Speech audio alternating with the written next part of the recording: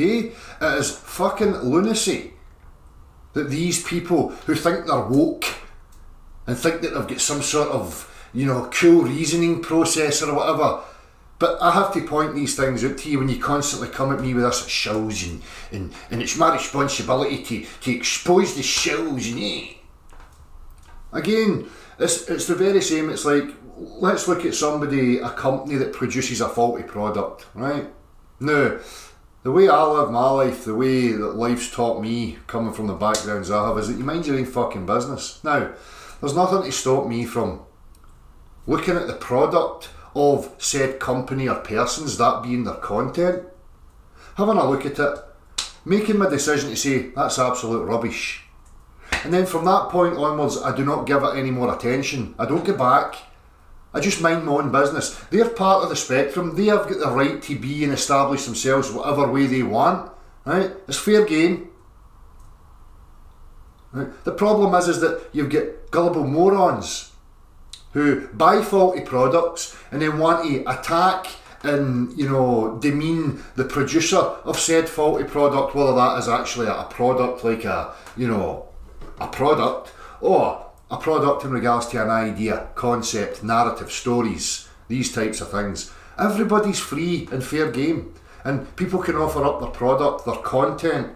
Now, people are free to pick and choose and have their attention where they want it to be.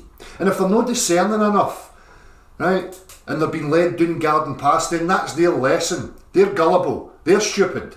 They have to be burnt in order for them to progress, realise and move on so that they become equipped. Right? The messiah complex of these people that think that it's their duty and responsibility to save everybody by exposing the evil bad peoples, the bad producers of faulty products. I must expose them. When you start walking like that, you're asking for war. Right? This is why I don't need to sit here and chastise NASA or, you know, any of these other content producers, because I don't have a personal investment in trying to attack them. They don't make me feel insecure. Okay? I can look at their products and I can analyse their products and see if it stands up to scrutiny, see if it matches, you know, direct reality, or if it aligns with me, if it's some subjective idea, ideology or whatever it may be. Then I can say, well, I quite like that. You know, just like a bowl of fruit. I'll pick some fruit and I'll go, I like that, I don't like that one. But the ones that I don't like, I don't need to go attacking the fucking blueberry plantation for providing me a faulty product because I don't like it. It's the very same in regards to sharing of information. Again, there's going to be gatekeepers, there's going to be liars, charlatans, snake oil salesmen. There's millions of them. Right? It's pointless you sitting with hatred, pointing the finger at persons for whatever reason. We have to look at what your, you know, agenda is when you start that behaviour, like these people that keep emailing me about it. Right? It's not your responsibility. It's the individual's responsibility. If the individual is gullible enough to sit back and take second-hand information and regurgitate it freely, that's them, that's their problem.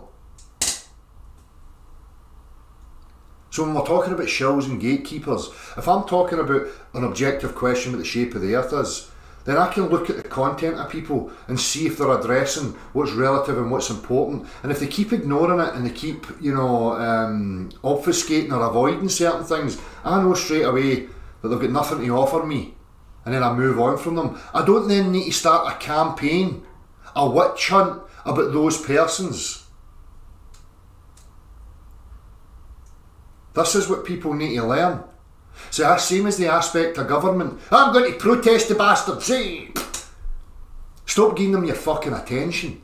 You don't have to buy their products. They only have a monopoly on you when you give them that power. When you tell yourself you're powerless and that you need justice or some fucking shite, some insecure, needy nonsense, then you're part of the problem. You remove your attention and you walk your walk. Whatever you think is relevant, whatever you think's valuable or important, you represent that by your walk. Never mind sticking your neb into everybody else's fucking business. All that tells me is that you have nothing to offer.